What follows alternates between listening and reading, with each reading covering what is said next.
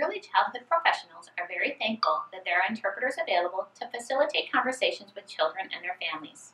Professionals working within the field of early childhood education want to help children be successful learners in school. If developmental concerns are noted within children, schools have special services available for extra support.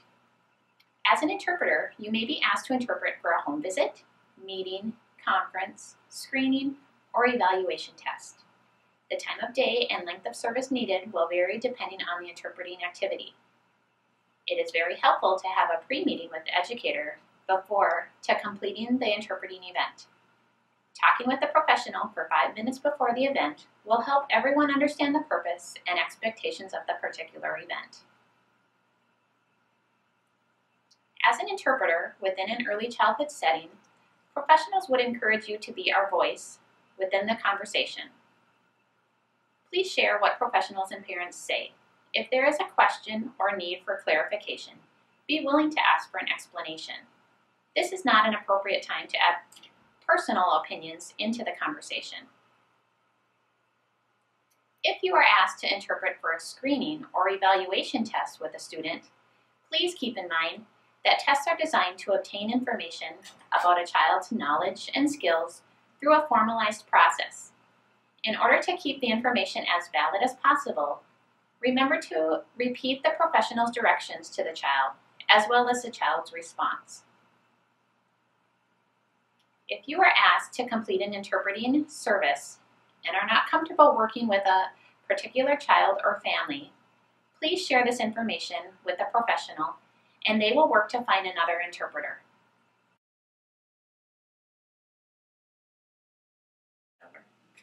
There are a variety of reasons an interpreter may be used within early childhood special education. This video will highlight the 4 parts of the process, including referral, intake, testing, and evaluation results meeting. The first step to service is a referral. School staff may contact an interpreter upon referral of information. When a family member, friend, daycare provider, or physician has a developmental concern about a child, they can make a referral to early childhood special education. When referral information is received by a service coordinator within the school district, the family's primary language will be listed. This is a time in which an interpreter may be asked to contact a family. If you are asked to contact a family following the referral, the interpreter will most likely be the first contact the family receives about this concern. The service coordinator will ask the interpreter to verify that the initial information is correct and schedule an intake interview. As an interpreter, the parent will ask you questions about who called me and why was I called. And at that time, you have to explain that you have been called by so-and-so from that department regarding your child. And they are worried about your child. Either may have difficulty in speech or success, or have difficulty in behavior. And you have to explain that to the parent.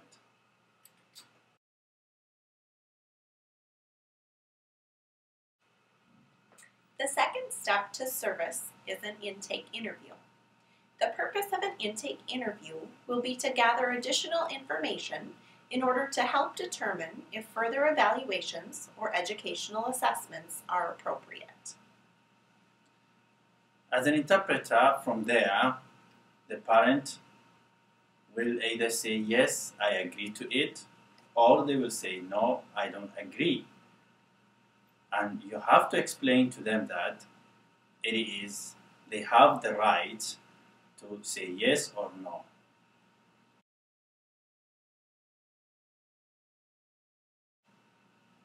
The third step to service includes testing. If further evaluations are recommended and parents are in agreement, a series of test appointments would be completed in order to determine eligibility for special education service. Prior to testing to occur, parents are given permission for evaluation, which is a document that includes evaluation recommendations. Along with the permission, parents are given their rights also known as the procedural safeguards. Depending on the needs of the student, the evaluation types will differ.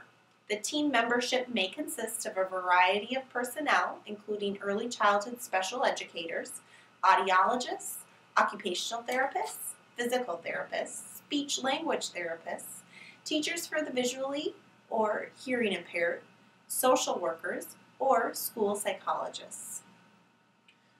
From there, the parent may pull out of the evaluation in the middle of the testing, and the cause is the following. The terminology may be difficult to understand, or there will be a cultural sensitivity questions that will arise from the evaluation. They may worry that their child may be considered not normal, and also they may worry about things other people have told them.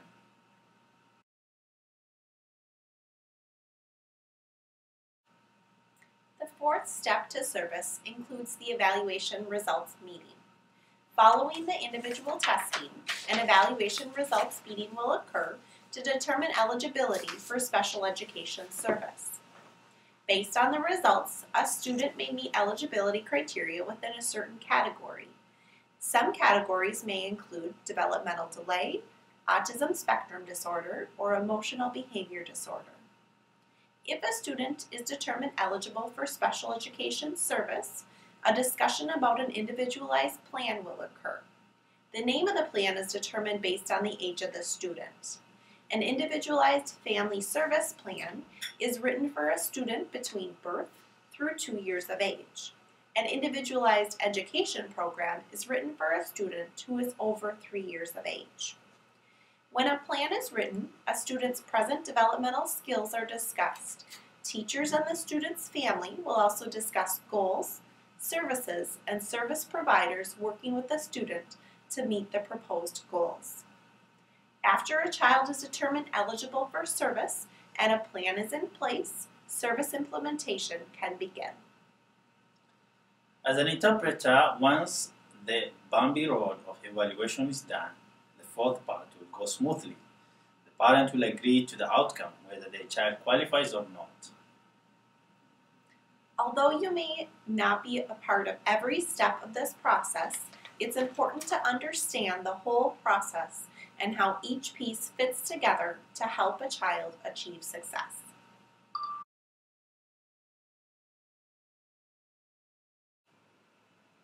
Being an interpreter is an important profession. Remember to behave professionally, which includes, number 1, be on time, which includes be a few minutes early to talk with the professional. Number 2, remember to say exactly what the professional or parent is saying. This is not a time to add comments or opinions. And number 3, confidentiality. It is very important in early childhood services to never share any information with others unless there is a parent permission.